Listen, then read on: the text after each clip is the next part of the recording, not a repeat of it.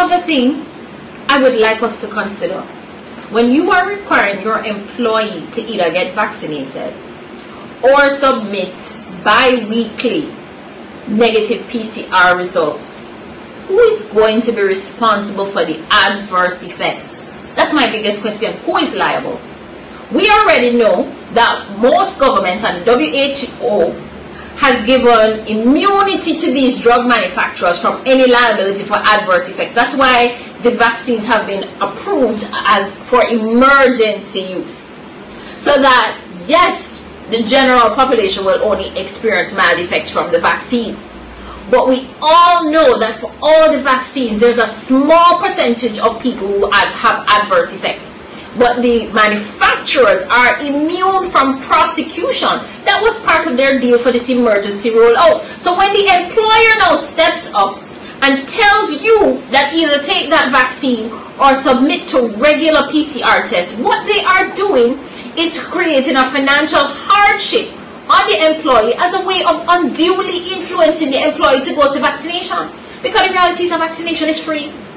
But taking these regular PCR tests requires you to pay.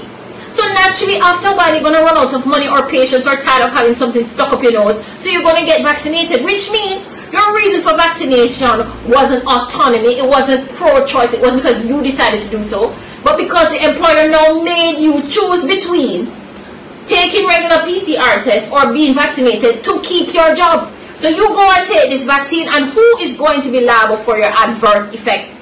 And that is unfair, because I don't see these employers stepping up and saying, my insurance policy will be triggered and I will cover any adverse effects you have.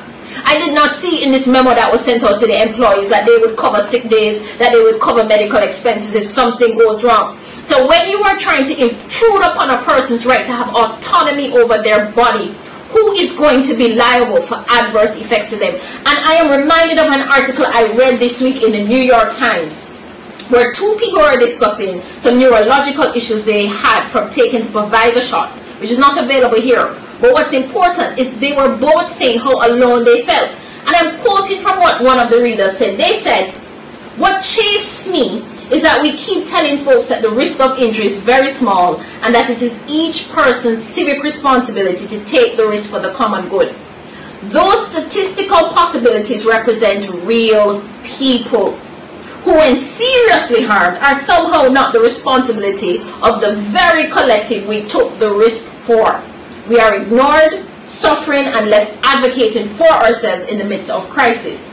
How difficult is it to make the drug manufacturers, who are making phenomenal profits, set aside a fund for the care of those of us who are injured?" So I ask again, when employers are forcing employees to either get vaccinated or submit to regular PCR tests, which is a financial burden, who is going to be liable for the adverse effects?